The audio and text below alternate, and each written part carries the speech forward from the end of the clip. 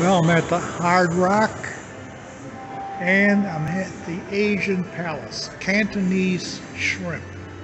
Most expensive thing they got on the menu. Right there. Looks good.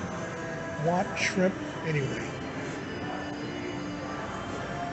Excellent food court here at Tampa Hard Rock. Plenty of shrimp. And this Cantonese shrimp. Excellent. $14, can't beat it. Especially when I go to Burns, I spend about $130 with the tip over there. Eat too much, drink too much.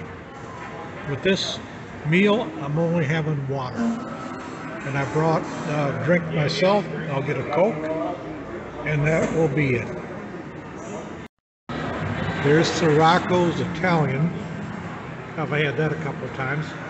Burger joint down at the end. I would have got that, but I don't think it even comes with French fries. But they got this healthy. No one's even here.